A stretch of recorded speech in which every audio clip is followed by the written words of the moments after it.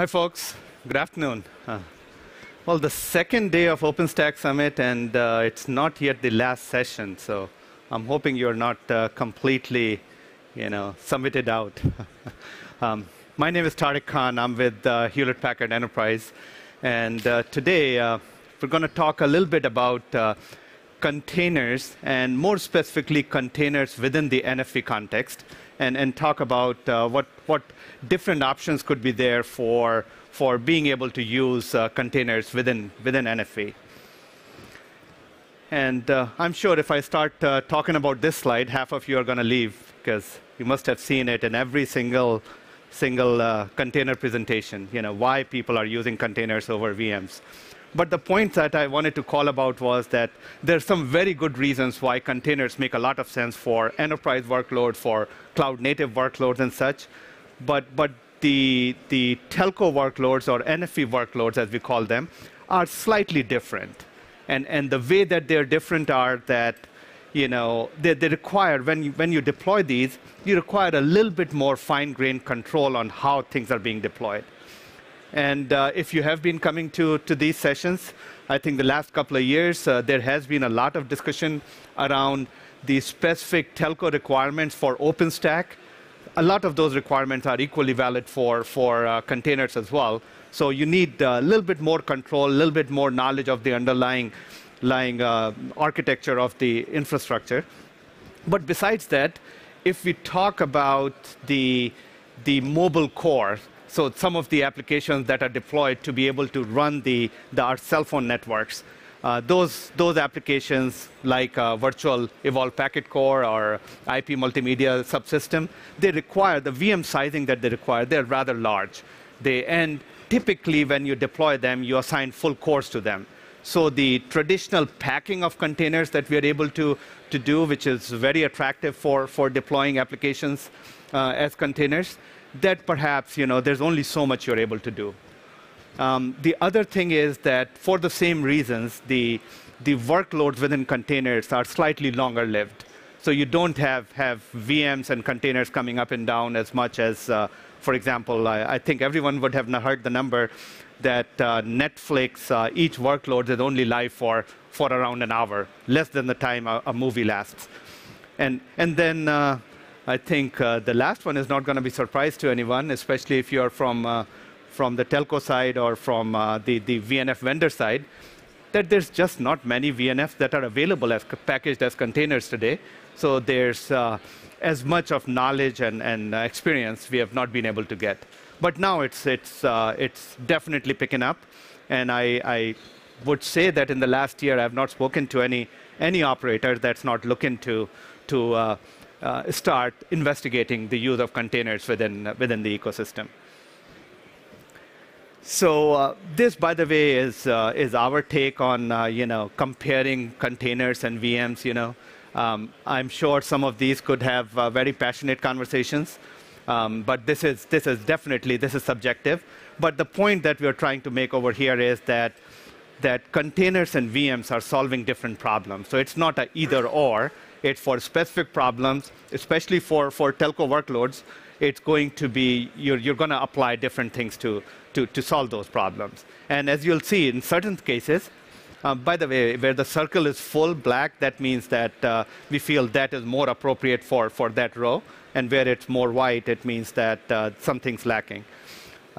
So what it really means is that certain things, one deployment is much better than the other ones, or in certain other cases, the other ones have some capabilities that are not available other places. So having said that, container platform, again, I'm sure most of you sat into this morning keynote where the OpenStack container ecosystem was discussed. This always has to happen.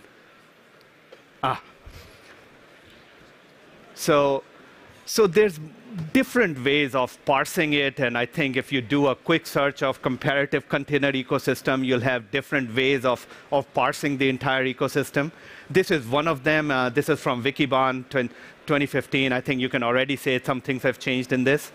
But it's a rather complex ecosystem, just like what OpenStack as VMs has been trying to address. It's a rather complex ecosystem. It's not just use Docker and all your problems are going to be solved. And if you go to the next level in it, and again, this is not a comprehensive list of different technologies that are available at each layer, but there are a lot of technologies out there for every single layer. And what this slide doesn't show is that while each layer has different components, there are some stacks that are being developed, some of the popular players. They're developing stacks which address more than a single component, and which at times is absolutely needed in the environment, because that way you're able to very quickly get the platform up and running. But in other cases, you want a little bit of flexibility to be able to do and customize different layers as you'd like to be able to do. So if we take the stack that we talked about earlier, and then we try to bring it up to OpenStack, and in this one, I just assume, let's take Docker, which is the most common container runtime. But instead of just taking the runtime, let's see if we use Docker Data Center, which is their Docker's ecosystem. If we were to compare and contrast it with different OpenStack services, how it would look like. And you'll see that there are some places, and again, this is not in these kind of comparisons, there are always some things that you can talk about. This doesn't align with here, or this aligns with something else. But at the broad level, this is how these things align. And you'll see that in some places, Docker doesn't have an equivalent service. So there's some things that, if, for example, you're going to use even an integrated stack like Docker's with OpenStack, you want to be able to use the OpenStack ecosystem to provide those services. Block storage, absolutely, that comes up, that, Cinder providing block storage services. Docker does not have anything. You just use the backend storage directly, like Ceph and all. Or object storage, another one. If you're going to be able to store your images somewhere, either you use a file system or, OpenStack provides object storage. Why not use that? Again, if you look at identity, right now, if you look at it on the Docker side, it's pretty much just go and integrate with LDAP, which doesn't provide what you're looking for. You can leverage something like Keystone. But and as you see in monitoring, there's a lot of, I know there's a number of vendors over here as well. So a lot of different solutions, which perhaps you can look at Monasca to somehow work at it. Now, this is another slide. I'm sure folks from the telco side would be very familiar with it. So we thought that perhaps we talked about OpenStack equivalency, but if we were to use containers and map them over to the HC architecture, this is the architecture that most of the telcos or within this area they're using to define the broader problem. Then we'll see that one thing that doesn't change between the two is the hardware. You use the hardware, which absolutely could be the same as for hosting anything else. But the things that change are some of the other components that come and that are considered as part of NFVI or NFV infrastructure. In those things, essentially something like a hypervisor that we use within VMs would be provided by something like a container runtime, in this case being Docker Engine. You will have the actual containers, which are basically the NFVI or virtual servers that you're going to use within etc nomenclature. And then you'll have networks. libnetwork is the one that comes with Docker, but of course you'll want to use something slightly better. Now, there are certain use cases where OVS DPDK is going to make sense, specifically for NFV. Quite likely, other use cases it may be different. But then we kind of go into the other parts. We can, if we're just talking about using Docker Data Center by itself, then there are some components that come along with it, which you'll assume as the virtual infrastructure manager for containers. And then if you have a SDN controller, if you want to put in it, etc didn't call it out separately, but SDN controller would be sitting in Vim as well. But these are things that the users or consumers of containers are not going to worry too much about. This is only for the ops guys who are building these systems and have to care and feed these things. the guys who are going to use this environment, they'll worry about the interfaces and what are the APIs that you're going to use to be able to access this. And they essentially come down to this, this VI VNFM interface and the OR VI interface. These are the ones that VNF managers and NFV orchestrators use. And you are able to Docker Swarm. If we use the Docker data center, they are going to provide these interfaces, which means your upstream system's got to be able to speak this language. There are other interfaces that come in play as well, but these are not exposed to the users. The one between virtualization layer and hardware, and also the ones between the Vim and the virtual infrastructure. Again, they don't. Users are not going to worry about it as much, but the VNF vendors will quite likely have to worry about these interfaces. So far, I just defined what if containers make sense for NFV, and then how would some of the things, nomenclatures and different architectures that the telco guys have been using within NFV, how containers or a container stack is going to look like. Now getting into a container platform. So when an operator is building a platform, obviously first you got to come up with some requirements. And the first question is going to be, the workloads that I want to be able to deploy, are the workloads going to be coming as containers or VMs? And if someone is going to say that, I just want to be able to support VMs, or I just want to be able to support containers, and by the way, I know you can deploy containers on VMs as well. We're going to touch it. But if you were just going to do containers or VM, one packaging style that you're going to support, then a lot of solutions are there. You deploy, number of different folks are doing it, and almost every infrastructure vendor that's out here would have a reference architecture to be able to go about it. So we're not going to talk about that as much, because that doesn't change too much when you're running either telco containers or regular containers. The other option becomes, containers on VMs. And by the way, I'll broaden it a little bit. It could be containers or VMs, or containers or bare metal as well. But when bare metal is managed as a tenant-facing service, i.e. bare metal using something like OpenStack Ironic, it's going to be the same thing. So for this, as you would have heard this morning, and there's a number of talks over there, that this is an area, and I believe that this session has been predominantly around, how one of the key topics has been how do we run containers and virtual machines together within the OpenStack infrastructure. And community is working on it. Magnum has reached some level of maturity that you're able to start deploying it and start testing some VNFs when the VNFs are available. And then this new project, Zune, I'm very keen on sitting in it and trying to find out, what is it that that project is going to bring out. Courier, of course, makes a lot of sense in bringing not just the network, but other OpenStack services over to containers. So community is working on it, and we're going to have some solutions available available today, some solutions coming out.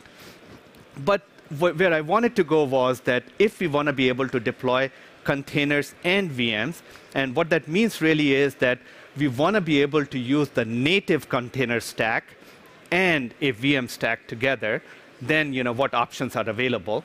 So that is what we're going to look in the rest of the slides. So if we take this a little bit deeper, then we have to come up with what requirements for this platform that'll guide us in building this thing. So first off is straightforward. As an operator, as a customer who want to be able to run whatever workloads are coming, you want to have as much commonality as possible. So commonality in terms of acquisition, managing. So you want to be able to come up with a single platform and a hardware management platform, single way of getting things in and be able to manage the life cycle of the components that you can call it the underlay of containers. Then you want to be able to support multi-clouds, and there were excellent presentations this morning at the keynote, where it was shown how using OpenStack you're able to deploy it to Amazon or to GCE.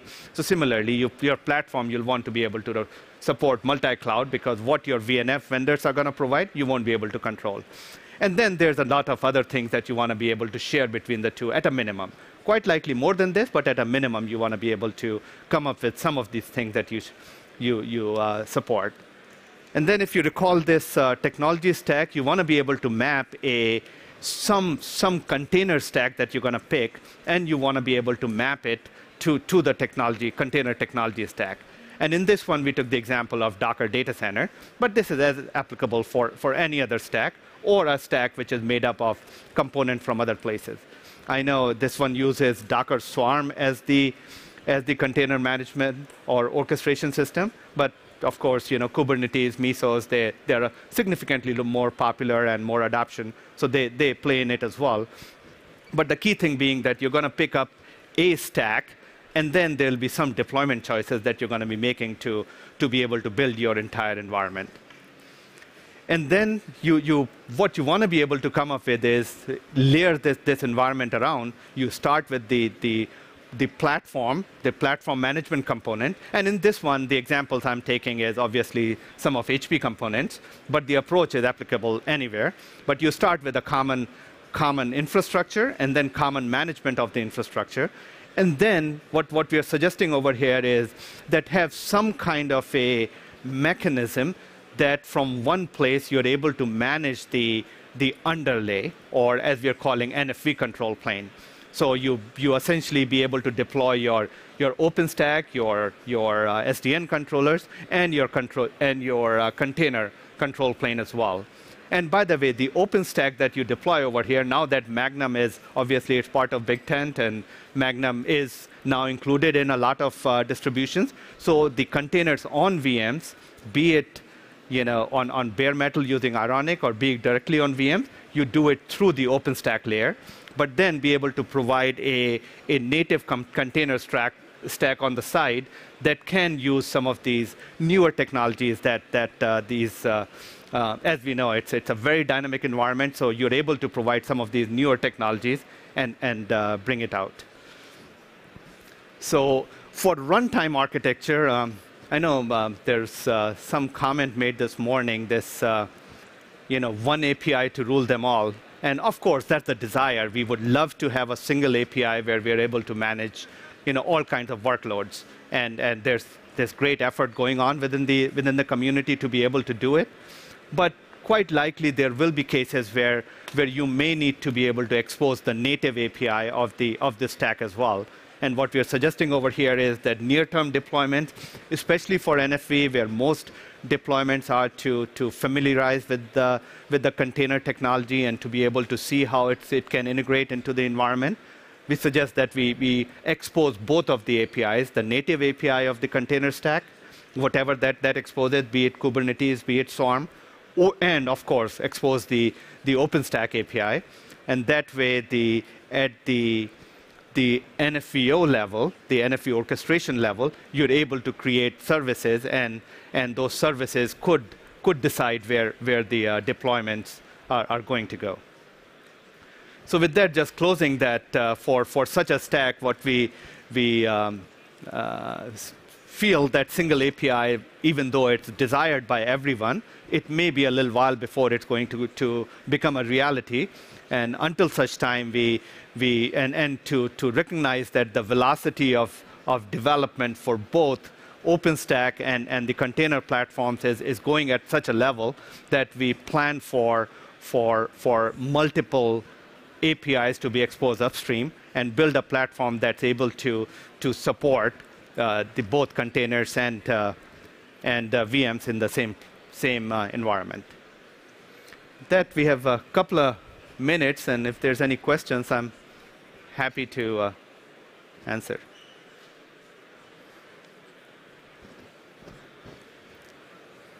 No? And since this was a sponsored track, our guys always ask us to plug in our product, so I wanted to do that. We do have a solution called NFV System, which is a integrated offering, hardware, software, includes our distribution of OpenStack. And our vision is that something like this platform should be able to support containers in near term. So thank you very much.